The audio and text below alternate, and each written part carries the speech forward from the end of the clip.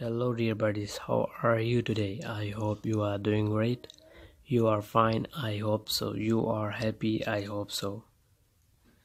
Our topic for today: what friendship is.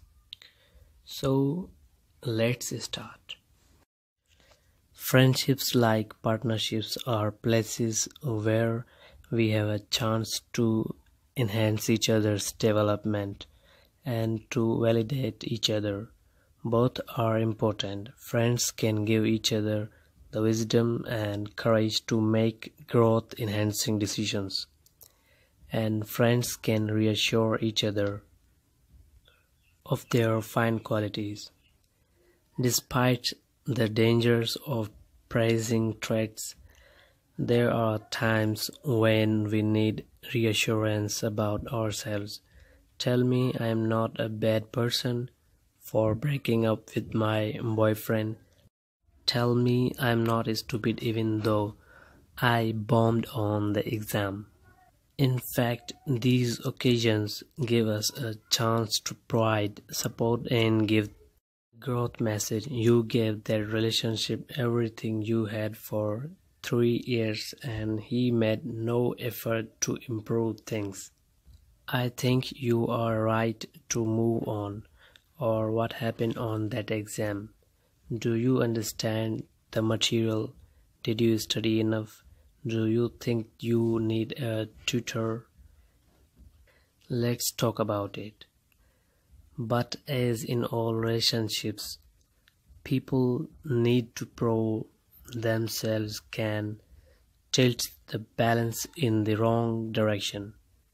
Sherry Levy did a study that was not about friendship, but makes an important and relevant point.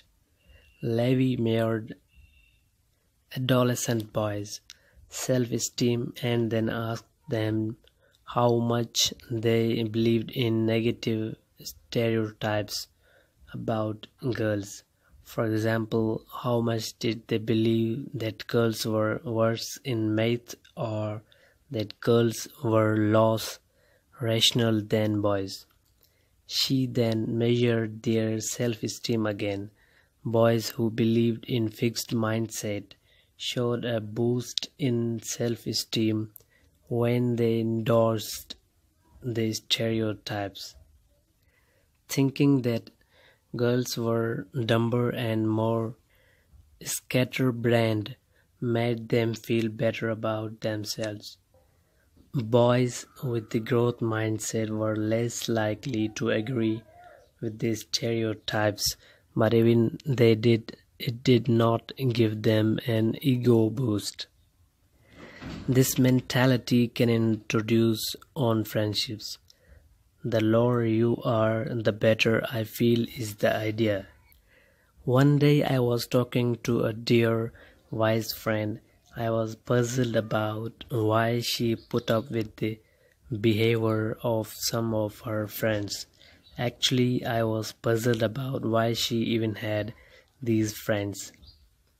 One often acted irresponsibly, another flirted shamelessly with her husband. Her answer was that everyone has virtues and foibles, and that really if you looked only for perfect people, your social circle would be impoverished. There was, however, one thing she would not put up with: people who made her feel bad about herself.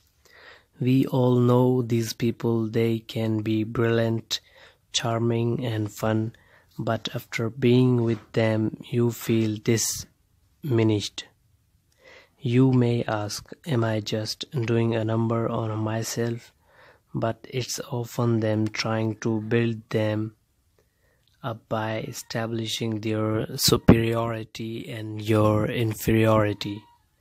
It could be by actively putting you down, or it could be by the careless way they treat you. Either way, you are a vehicle for and a casualty of confirming their worth. You feel diminished. You may ask, am I just doing a number on myself?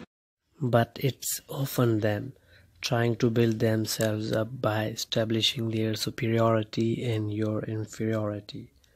It could be by actively putting you down, or it could be by the careless way they treat you.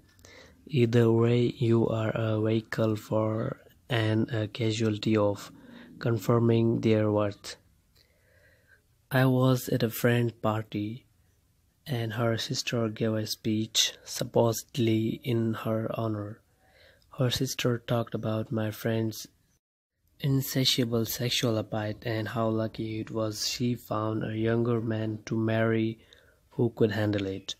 All in good fun, she took care of my friend's looks, brains, and mothering skills. After this tribute, I suddenly recalled the saying, with friends like this, you don't need enemies.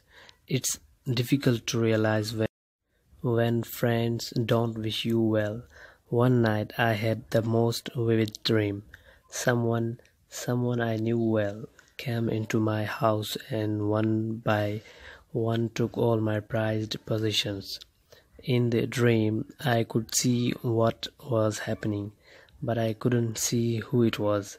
At one point I asked the intruder, couldn't you please leave that one? It means a lot to me. But the person just kept taking everything of value.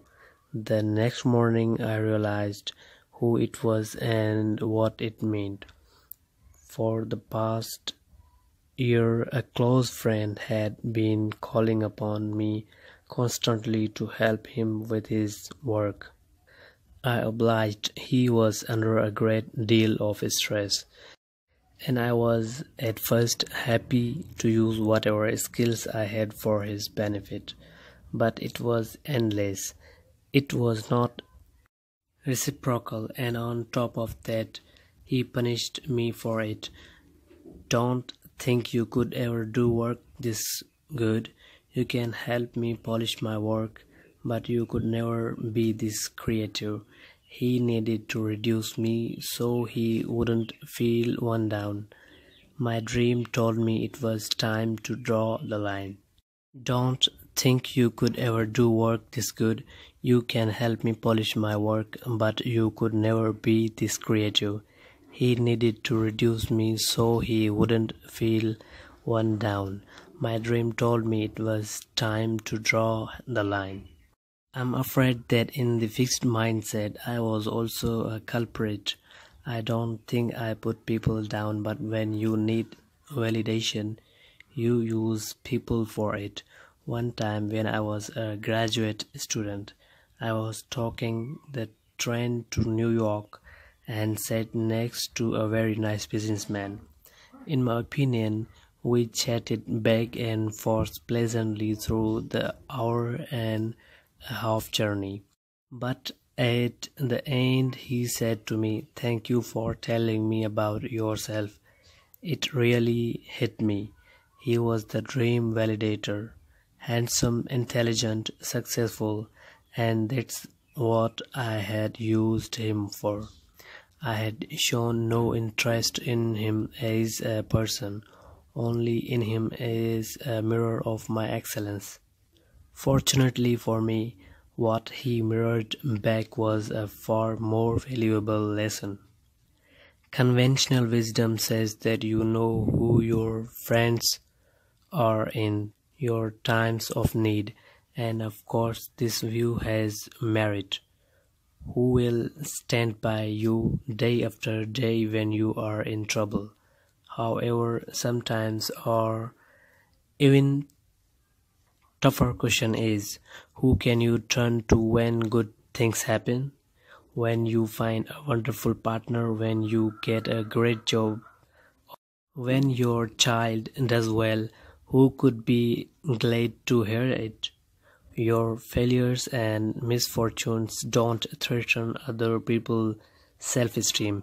Ego-wise, it's easy to be sympathetic to someone in need.